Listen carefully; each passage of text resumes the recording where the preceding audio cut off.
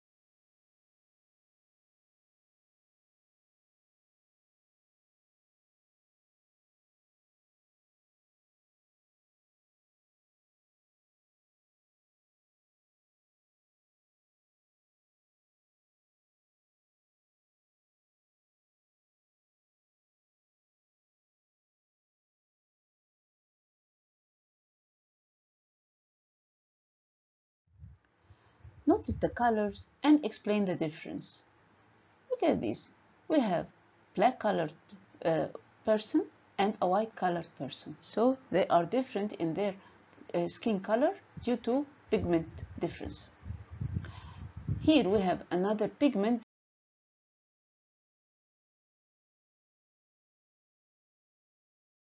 and this that in this color, natural skin color, okay, this case we have endogenous pigment. This is secreted from our melanocytes, while in case of tattoo, this is an exogenous pigment introduced to the body from outside.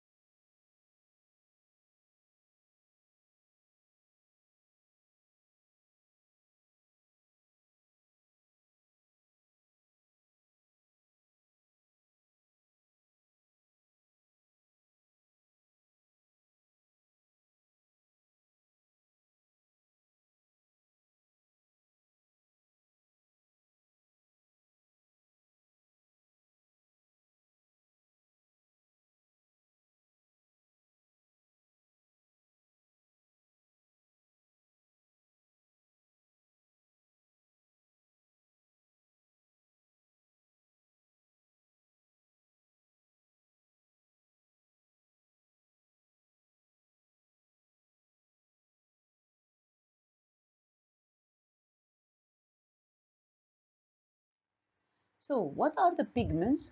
These are colored substances, some of which are normal constituents of the cells. For example, we have melanin, whereas others are abnormal and accumulate in cells only under special circumstances.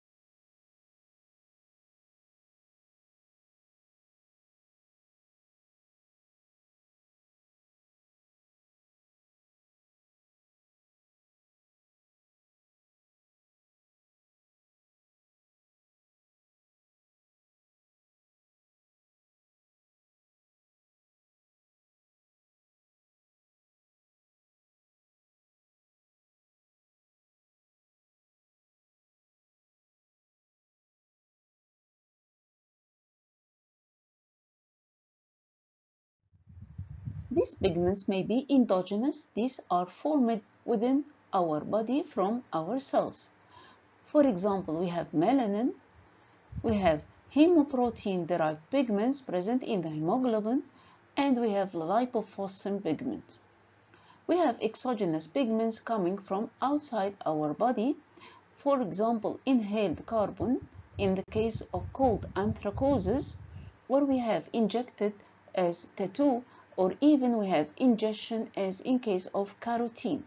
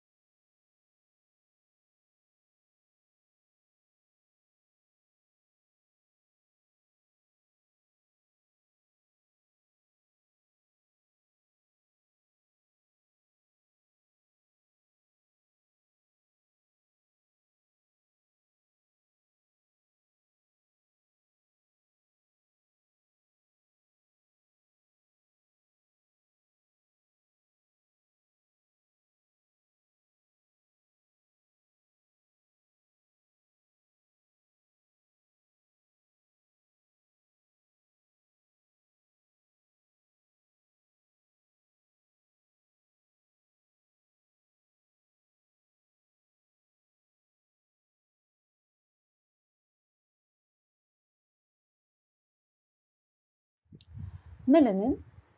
This is an endogenous brown-black pigment present in the hair, skin, choroid of the eye, meninges, and adrenal medulla. In the skin, this is the melanin pigment that is brown in color. It is formed by the melanocytes. Look at these are the melanocytes here, and these melanocytes are not covering the whole skin, and so they inject the melanin inside the adjacent keratinocytes. And so we have the keratinocytes here containing pigment, basal keratinocytes, and we have the melanocytes. So apart from melanocytes, melanin accumulation can be seen in adjacent keratinocytes in the skin and in dermal macrophages. Look here, you can have the dermal macrophages containing melanin. This melanin helps us to form a screen against ultraviolet irradiation, so it is protective against ultraviolet irradiation. The melanin is produced from tyrosine by the effect of tyrosinase enzyme, and this leads to formation of DOPA, which is dihydroxyphenylalanine. This is transformed then to melanin. So melanin is formed from tyrosine in two steps. The first step is by tyrosinase enzyme forming DOPA, and this DOPA is transformed into melanin within the melanocytes.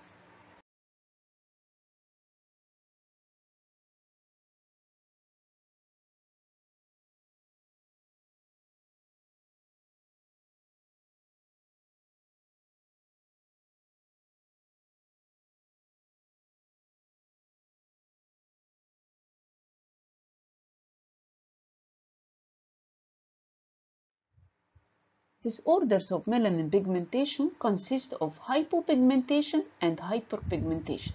Hypopigmentation means that there is less melanin than normal, and this hypopigmentation may be generalized, affecting different parts of the body, or may be localized in certain areas.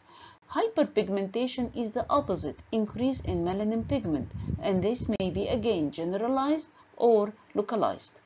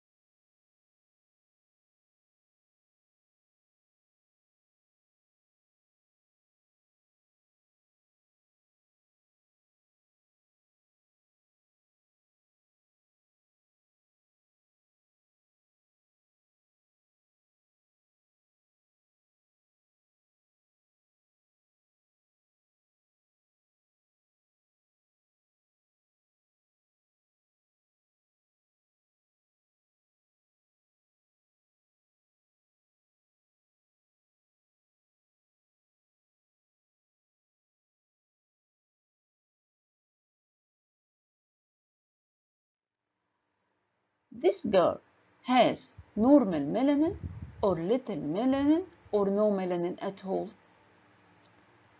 Okay, this girl has no melanin.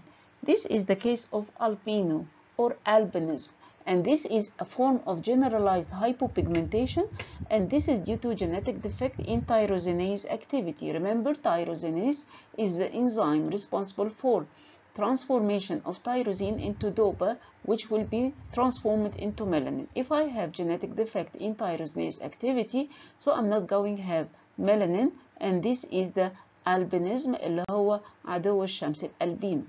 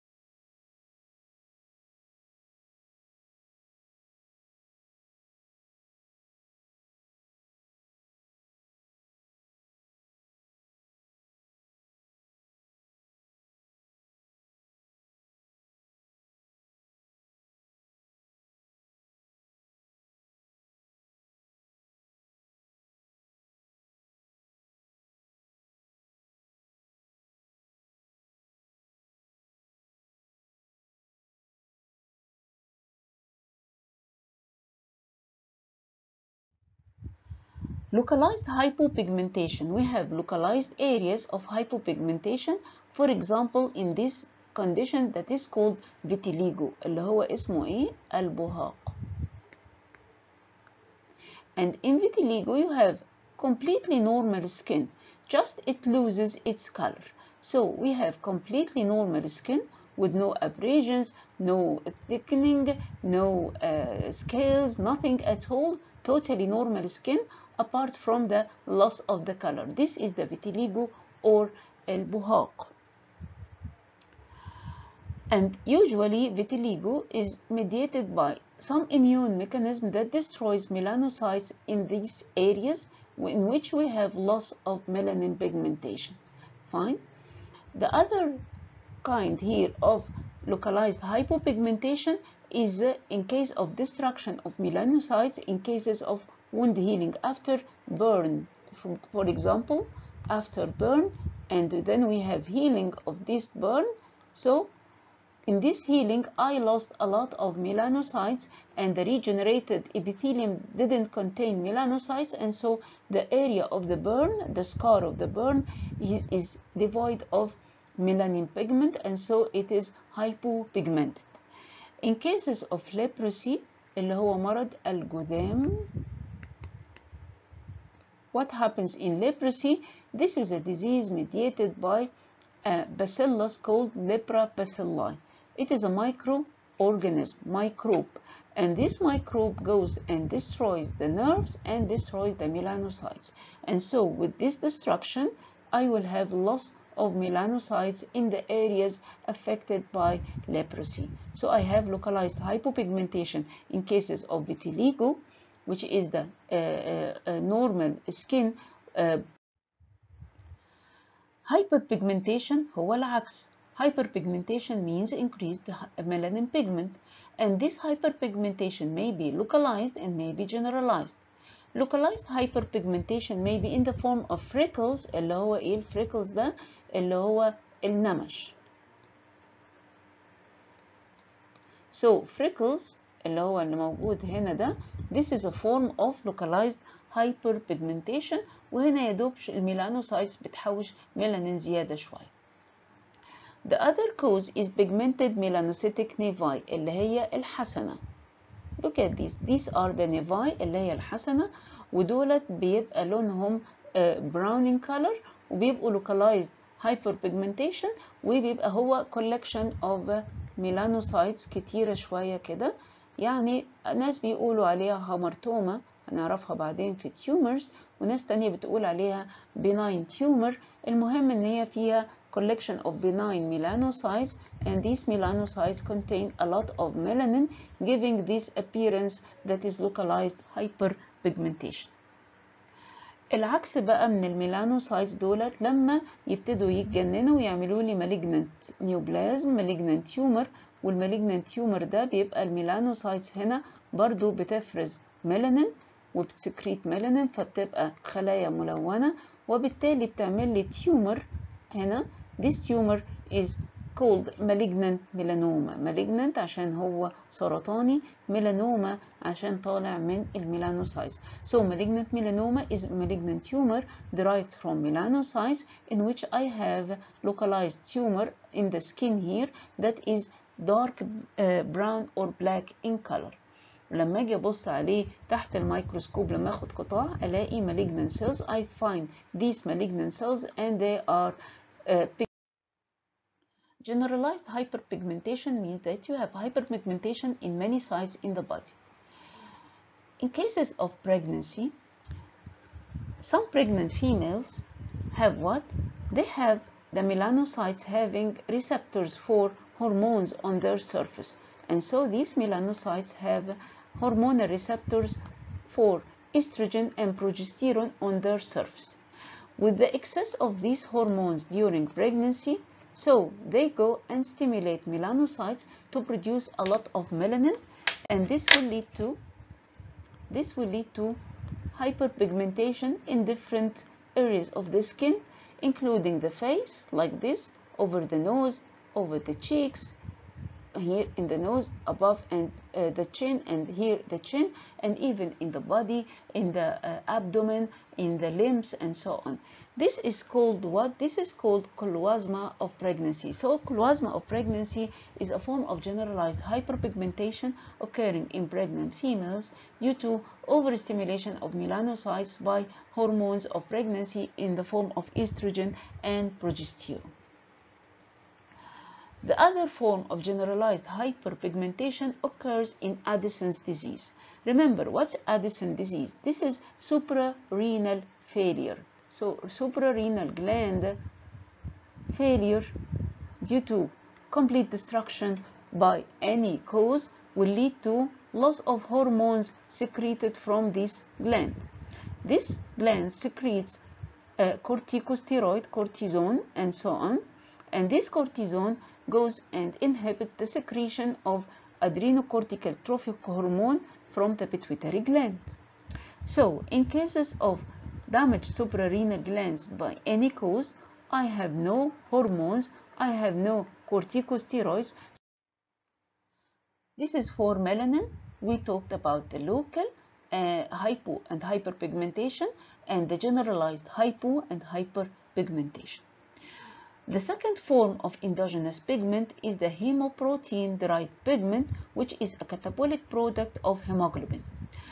Do you remember the products of hemoglobin catabolism? Hemoglobin is catabolized into heme and globin. Heme and globin. The globin is the protein part. This is the amino acids, and the amino acids go to join the plasma protein pool. What about the heme? This heme is formed of two parts, porphyrin and ferrous iron.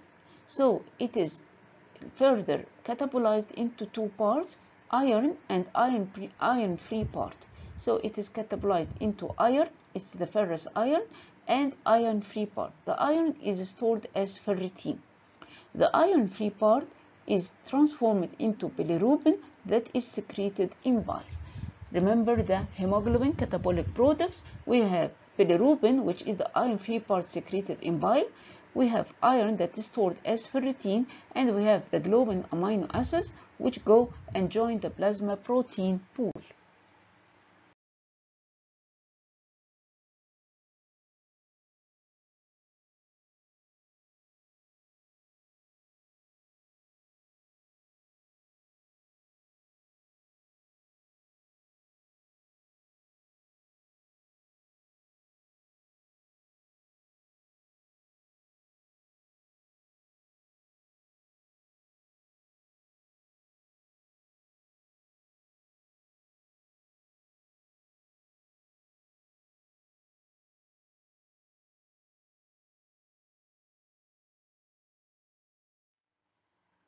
If I have excess destruction of red blood cells, as in cases of hemorrhage as bruise, اللي هو أماكن البروز، اللي هو أماكن الخبطات، فيبتدي يحصل عندي البروز ده. Look at this bruise. مع الوقت اللون بتاعه بيتغير. I have change in the color of this bruise. Okay, اللي هي الكدمات. يبقى الكدمات بتبدأ لونها أحمر، وبعدين يبتدي لونها يتغير يزرق أو يخضر ويصفر لغاية ما تختفي خالص. يبقى السايتس اوف hemorrhage زي الكدمات اللي هي البروز starts with red blue hemoglobin, and then I have varying shades of green blue biliverdin اللي هو green bile and bilirubin اللي هو red bile from the heme moiety, and the ions of hemoglobin accumulate as golden yellow hemosiderin. يبقى في الآخر بيبتدي اللي هو الألوان اللي موجودة دي بتبقى في صورة الجرين بايل اللي هو البيليفردين، وبعدين الريد بايل اللي هو البيليروبين from hemoiety، والايرون بيتحول في الآخر إلى الفرتين ويتجمع في صورة الفرتين يتجمع في صورة الهيموزيدرين اللي بيديني الجولدن يلو كولر. So the golden yellow color هنا ده عبارة عن الهيموزيدرين.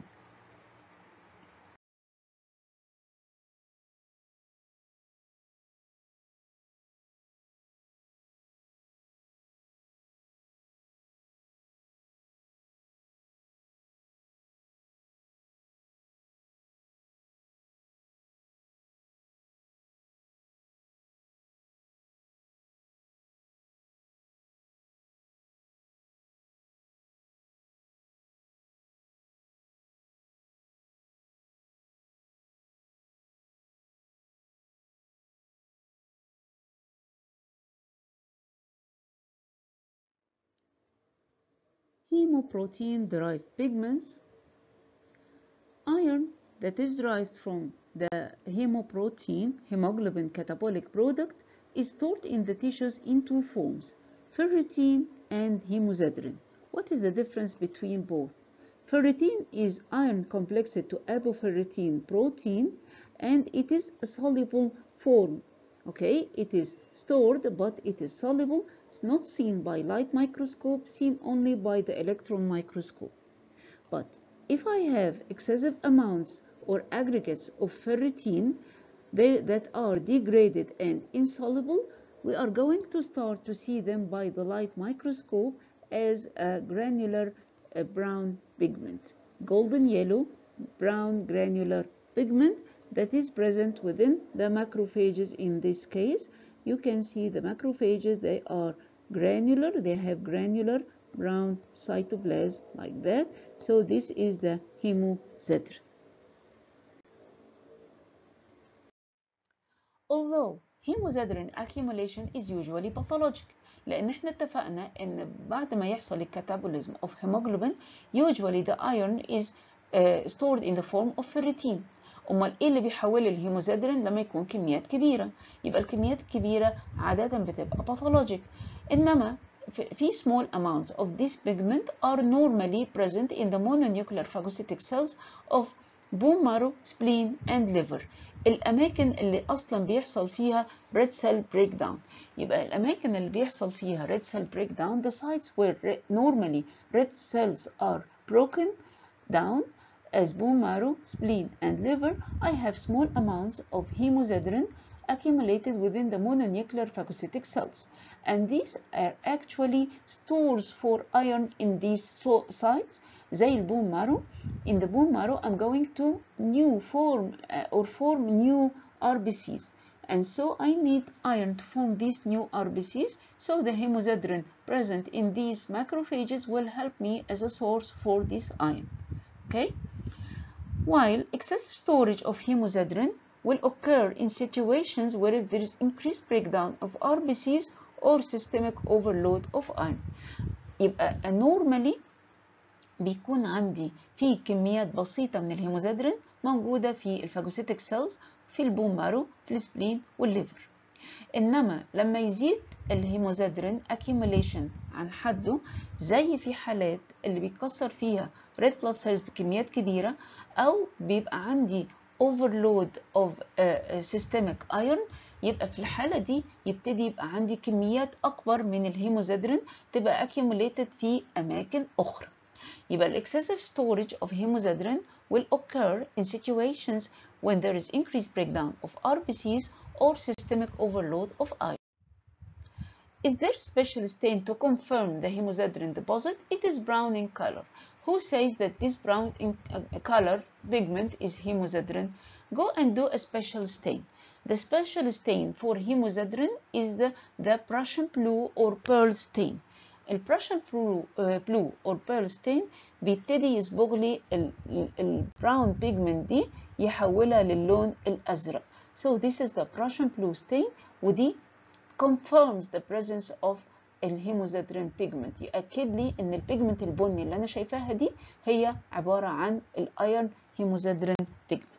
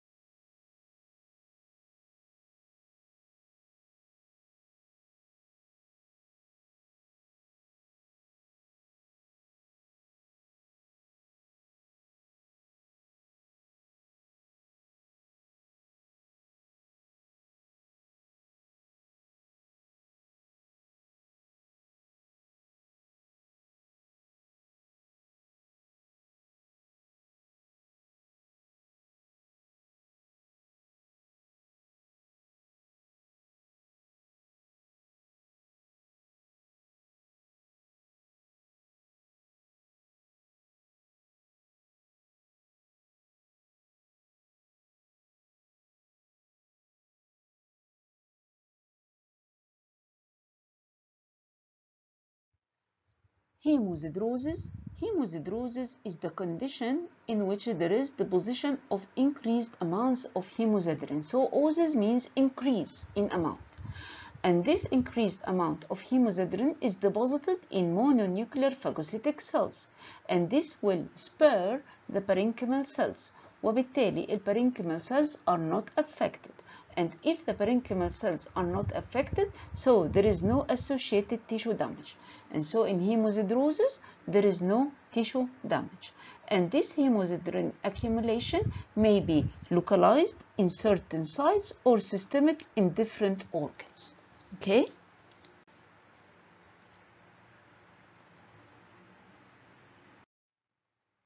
The localized hemosiderosis may occur in the sites of hemorrhage وده في المكان البروز نفسه or in the lung in case of chronic pulmonary venous congestion. This is the site of hemorrhage أو البروز زي ما شفناه قبل كده. ودلوقتي هنشرح pulmonary venous congestion. What is CVC of the lung? Chronic venous congestion of the lung or chronic pulmonary venous congestion.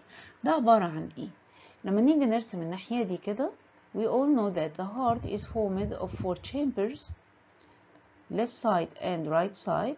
Okay, we have left atrium, right atrium, left ventricle and right ventricle, and we all know that the lungs, okay, gives 4 pulmonary veins taking the oxygenated blood. This is the pulmonary vein going to the left atrium, and we have the pulmonary artery coming from the right ventricle carrying the deoxygenated blood. And we all know that oxygenation of the blood occurs here through the capillaries present in the interalveolar septum. Okay? If I have a problem in the left side of the heart, which means that I have some obstruction here in the mitral valve, as in case of mitral valve stenosis of the mitral valve, يبقى mitral valve ضيق, or we have failure of the left ventricle to do its function, يبقى عندي failure of the muscle of the left ventricle. This is called left ventricular failure, heart failure. What is going to happen? I'm going to have what? I'm going to have increased pressure inside the left atrium because I can't just take the blood through this narrow mitral valve, or I have failure of the left ventricle, so it doesn't go and do systole and diastole, and I'm going to lose the negative pressure that sucks the blood through the left ventricle. And so the blood will accumulate in the left atrium. If I have the blood accumulating in the left atrium, okay, what happens here? Look at this picture. If I have here the blood accumulating in the left atrium, and this is the valve, narrow valve, or the failing ventricle, so the blood will accumulate in the left atrium. This will lead to increased pressure, okay, in the pulmonary veins. And so the blood cannot go through these pulmonary veins from the lungs because I have increase in the pressure here. يبقى عندي resistance. في عندي resistance بتقاوم the passage of the blood. And so I have engorgement of the veins by the blood. And this engorgement of the veins by blood is called congestion. يبقى كلمة congestion معناها إيه؟ هتاخدوها بعد كده في الهيموداينامكس. You are going to study congestion in hemodynamics, and this means engorgement of the veins with the venous blood. And so the pulmonary veins are engorged with this venous blood, and so there is resistance here to the passage of the blood from the capillaries present in the lungs to these pulmonary veins. Fine. So what happens at the level of these capillaries if we draw here the alveoli, and here we have the capillaries here in the interalveolar septa. We all know that these capillaries have thin walls to allow the passage of the gas for gases exchange.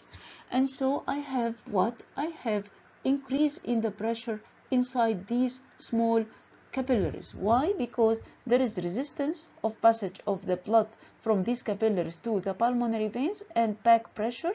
This will lead to increase in the pressure inside these capillaries. Why? Because they are engorged with the blood, and you know that the pressure is the pressure exerted from the blood present on the capillaries on their walls from inside like that. With this increase in pressure, these capillaries can be damaged or ruptured, and so I am going to have escape of the red blood cells outside these capillaries. So I'm going to have engorgement of these capillaries with blood, and with this increase inside pressure inside these capillaries, some will rupture, and so there will be release of red blood cells. Okay, they will go inside the lung alveoli like that. So I'm going to have rupture of these capillaries, escape of red blood cells inside the lumina of the alveoli, and then the alveolar macrophages here will just go and phagocytose these red blood cells, and they will store hemosiderin in large amounts in their cytoplasm. And so I'm going to have a lot of hemosiderin laden macrophages present here inside the lung alveoli, and these hemosiderin laden macrophages are called heart failure cells. Why? Because one of the conditions that leads to their appearance is the failure of the left side of the heart, left ventricular failure, and so they call these hemosiderin laden macrophages heart failure cells. Heart failure cells. So this is the picture of chronic venous congestion of the lungs. Of course, this will lead to what? This will lead to marked enlargement of the lungs, and they are filled with this, engorged with blood, so they are heavy, and they will be brownish in color due to accumulation of a lot of hemosiderin. If we look at the microscopic picture of the lung alveoli, look here, we have these congested interalveolar septal capillaries here, and here the lumina of the alveoli are filled with these brown cells. These brown cells are hemosiderin laden macrophages, which are called the heart failure cells. So brown induration of the lung, which means this hardening of the lung and brown color of the lung. This in case of chronic pulmonary venous congestion. I have small hemorrhages and escape of red blood cells in the alveolar space due to the rupture of the capillaries in the interalveolar septa. Hemolysis or breakdown of red blood cells will occur inside the alveoli with the position of hemosiderin in the alveolar macrophages that occurs in the left side heart failure, and so they call these cells heart failure cells. بيسموا الخلايا دولت heart failure cells عشان كده. So localized hemosiderosis occurs in the sites of hemorrhage زي البروز اللي شفناه, and occurs in cases of pulmonary venous congestion in the lungs. في نفس الوقت we can have systemic hemosiderosis in which hemosiderin accumulation inside macrophages occurs in different organs, وده بقى يحصل بسبب ايه؟ ان يكون عندي يا اما الايرن اللي داخل الجسم داخل بكميات كبيرة قوي من بره زي increased iron intake or absorption, or I have increased iron production from inside our body by breakdown of red blood cells. So I have increased hemolysis or breakdown of red blood cells as in cases of hemolytic anemias, وده هيبقى source للأيرن من جوه الجسم بكميات كبيرة. يبقى الأيرن بيجيلي يا إما من بره الجسم يا إما من جوه الجسم بكميات كبيرة. من بره الجسم from outside, the iron comes from increased intake or absorption. From inside the body, iron comes from increased hemolysis of red blood cells. Let's solve this activity. Excessive systemic storage of hemosiderin can occur in which of the following types of anemia? In iron deficiency anemia or in thalassemia. Both types are anemia, but in thalassemia it is a chronic hemolytic anemia, in which there is increased RBC's hemolysis or breakdown. So hemosiderosis will occur in which of the following? Of course in thalassemia because of excessive RBC breakdown, with excessive iron production and hemosiderin deposition in the macrophages, leading to systemic hemosiderosis. Hemochromatosis is another terminology that is related somehow to hemosiderosis. It is the progressive and more extensive accumulation of hemosiderin, but in this case, it accumulates also in parenchymal cells plus the mononuclear phagocytic cells, leading to tissue injury, and we are going to see the mechanism of this tissue injury.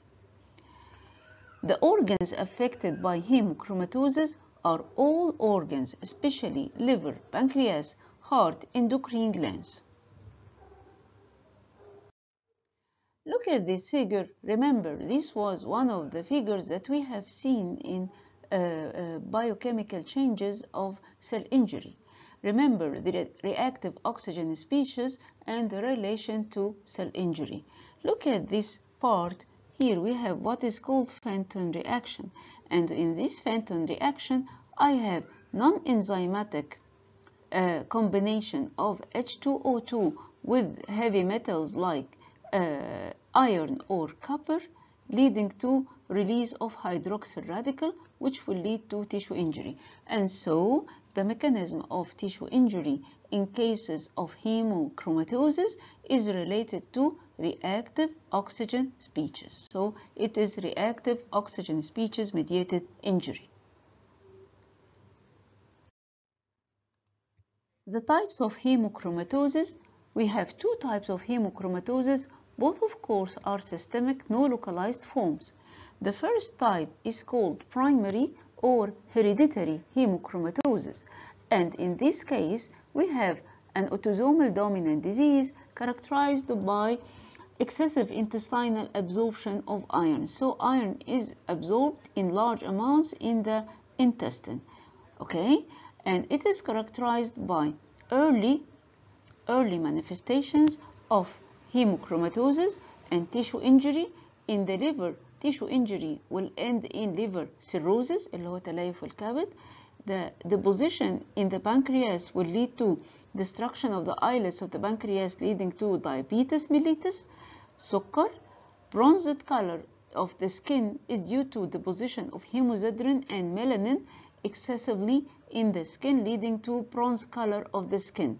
So the patient has in young age liver cirrhosis, diabetes mellitus, and bronze color of the skin, and so they call this type of diabetes bronze diabetes. So bronze diabetes is related to primary or hereditary hemochromatosis.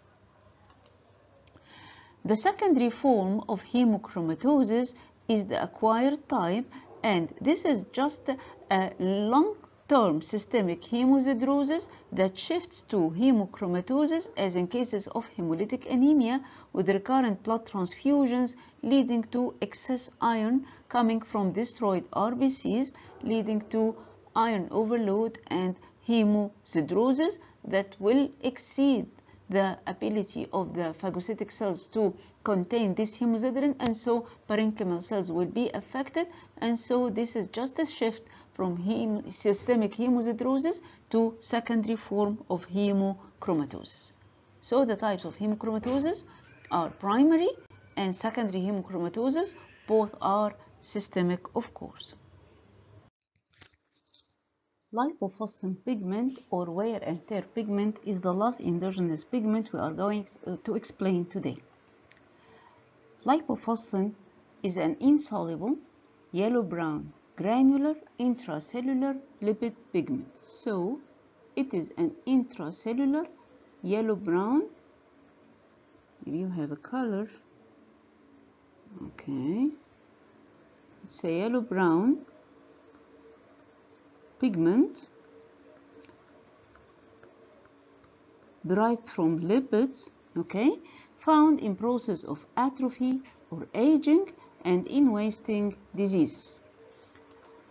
The affected tissues are heart, liver, testes, and brain neurons. Lipofuscin is composed of lipids, okay, This lipid comes from where? This comes from the subcellular membranes. What's meant by subcellular membrane? Membrane of mitochondria, membrane of rough endoplasmic reticulum. This is called a subcellular membrane.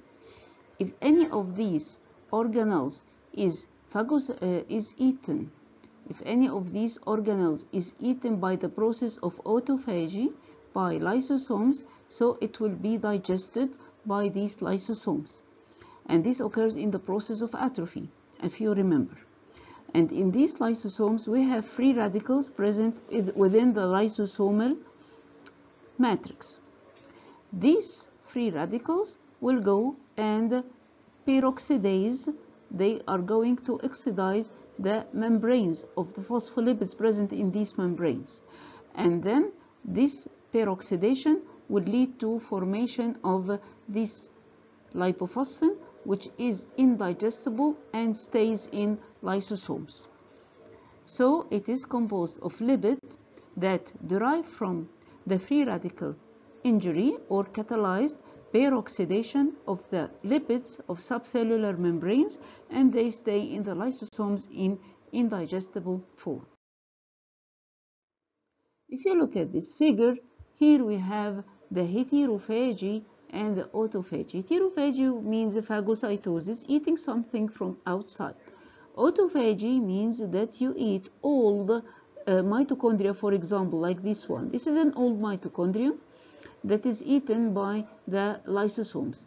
After this, it digests the contents, including the phospholipids present in the membrane of the mitochondria, and this will lead to formation of this peroxidation product, which is the lipofuscin pigment, that is indigestible and stays in the lysosomes like that. And so it stays whenever you have more and more damage of more old mitochondria, old organelles, you have more and more lysosomes filled with this lipofuscin pigment, and so they call it wear and tear pigment. Lipofuscin doesn't cause cell injury. They just represent the age of the cell and the harm the cell is exposed to. Grossly, I have the condition in the heart leading to atrophy of the heart with brown color of the muscle of the heart. So they call it brown atrophy. So then I have a case of atrophy due to the aging process, and this atrophy is associated with brown color of the cardiac myocytes, leading to brown discoloration of the heart, and this is called brown atrophy of the heart. Microscopically, we have accumulation of this granular brown pigment around the nuclei. So if you look, these are the cardiac myocytes. Here is the nucleus, and you can see this pigment beside the nucleus. So I have this perinuclear collection of lipofuscin pigment around the nuclei. So I have perinuclear granular brown pigment. If you look at an ultrastructure, these are the Z lines, and here you can find the muscle fibers. Here we have the nucleus here, and you can find the lipofuscin pigment here present perinuclear location, in a perinuclear location. So lipofuscin doesn't cause any cell injury. It doesn't cause harm to the cell. The gross picture of the heart that is very small, brown in color with very thin myocardium is called brown atrophy of the heart. Microscopically, we can find the lipofuscin in a perinuclear location as granular brown pigment, and that is also seen by ultrastructure. This is for lipofuscin. So we end with the endogenous pigment, and we start to talk about exogenous pigments. Exogenous pigments are pigments coming from outside. How are exogenous pigments introduced into the body? We have inhalation, we have ingestion, and we have inoculation or injection.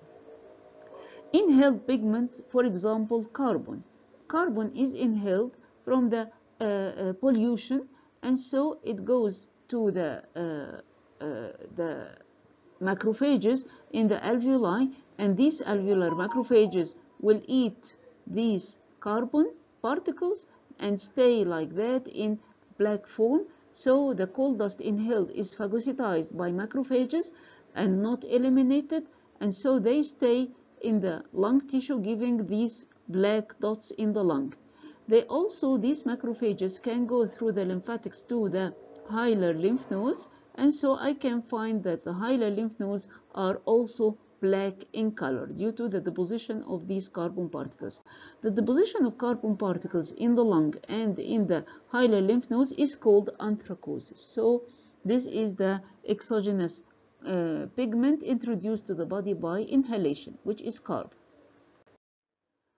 Pigments as India ink is introduced into the body here by injection. So we have inoculation of this pigment by a needle, okay, and so it is taken up by macrophages present in the skin and stay permanently in the connective tissue like that, giving this picture. So this is the picture of tattooing injected pigment by a tattooing here to give this kind of exogenous pigmentation. The third type of exogenous pigment introduction is by ingestion, as in cases of carotene. كلنا عارفين الكاروتين اللي موجود في الجزر. So carotene is another pigment, but it is ingested. بتتاكل بقى المرة دي. So we have exogenous pigments that are introduced into the body by inhalation as carbon in anthracosis, by injection or inoculation as in tattooing, and by ingestion as in case of carotene. This is the summary for pigmentation. We have endogenous pigments as lipofuscin, breakdown product of lipid peroxidation, iron, usually due to overload, as in hemosiderosis, and melanin. Exogenous indigestible pigments are introduced into the body by inhalation, ingestion, and inoculation. Carbon is inhaled in case of anthracosis, and India ink is inoculated in case of tattooing. Look at this match question. Lipofuscin, diabetes mellitus, hemolytic anemia, hypercholesterolemia, chronic venous congestion of the lungs, and anthracosis. Okay. Try to solve this match question and you will know the answers in the lecture.